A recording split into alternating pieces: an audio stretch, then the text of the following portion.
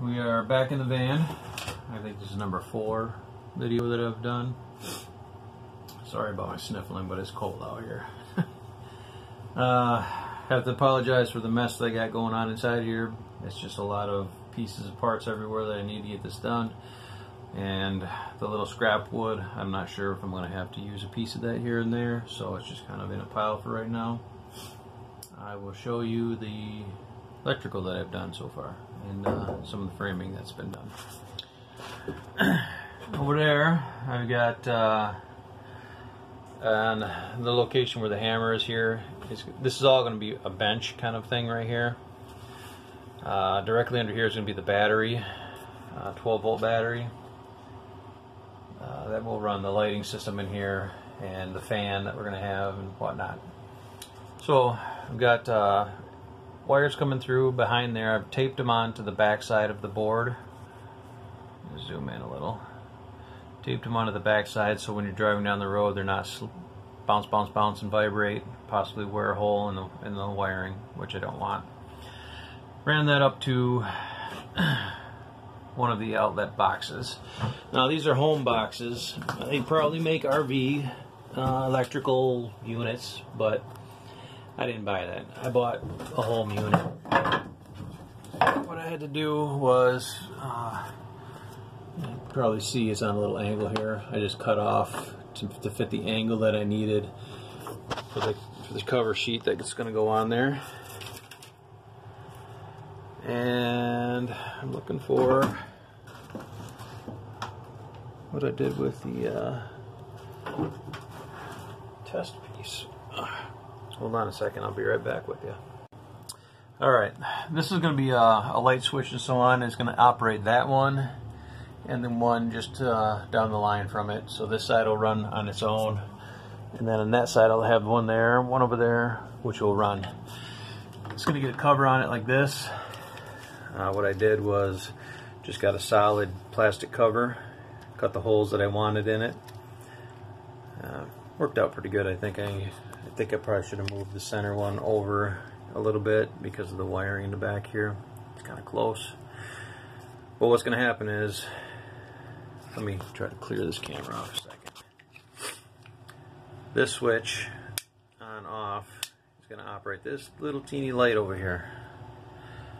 But that little light gives off a whole lot of light, which is amazing. And then I have here is a 12 volt accessory plug that you can plug in your phone, little 12 volt fan, anything that runs off of 12 volt. They even have heaters that you can run off of this thing. So, and the 12 volt will stay on while this is on or off. It's going to be wired live. The only thing that's going to be by that switch is the light. So, this side, switch or light over there. It's going to have a light, a switch, and an accessory here. And then over here, it's going to have a switch only, which will run the light that's going to be above the portable commode. It's going to have an enclosure around that of a curtain, I think. And then I'm going to have an additional accessory plug here.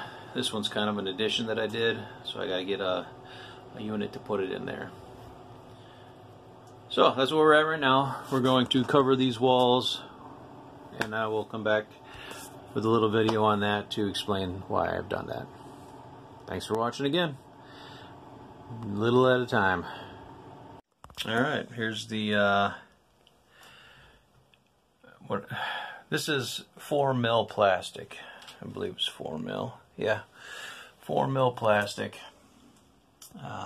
These are hanging down low, baggy, because once I put this paneling up in here, it's going to tuck that in up into there nice and tight, so this will be in place.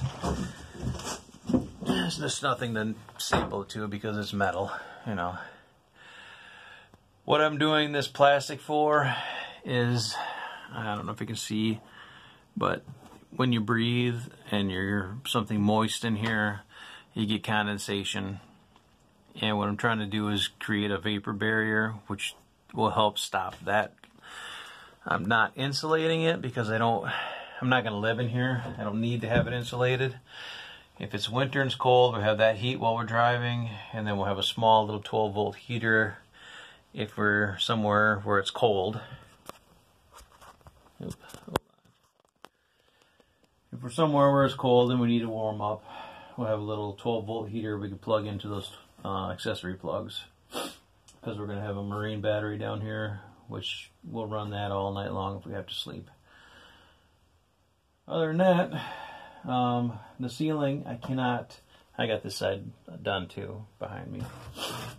Other than putting up the paneling right now is what I'm going to be doing next. I think the floor will be the last thing I do because I don't want to get new carpet in here messed up.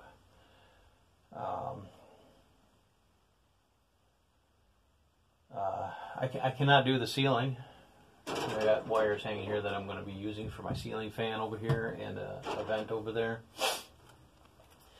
But I can't do that right now because we've got continuation of snow. And I don't have a garage to pull into to be able to work on this whenever necessary. So it's either you wait till you got a good day where there's no snow, or I'm going to have to wait till I got warmer weather, because I'm going to have to put some sealant adhesive on those pieces on the ceiling so it doesn't leak. And I don't want, it's got to be 45 degrees Fahrenheit or higher to be able to have that solvent work properly, so I'm not redoing it again. So I don't know how long it's going to take me to put that on. And then I do have to take that box out of the center yet. I got one screw I got to cut off. I got a couple bolts, like that bolt I got to cut off.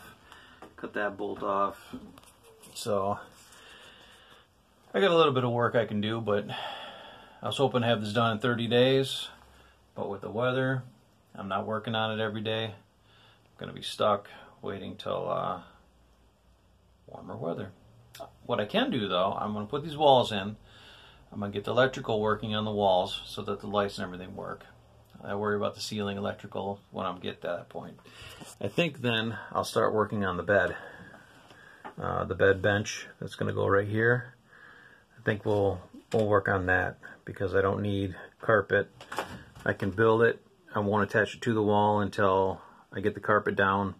So what I'll do is I'll build it so it's removable, put the carpet and everything down, the flooring, and then put the bed back in and secure it to the wall.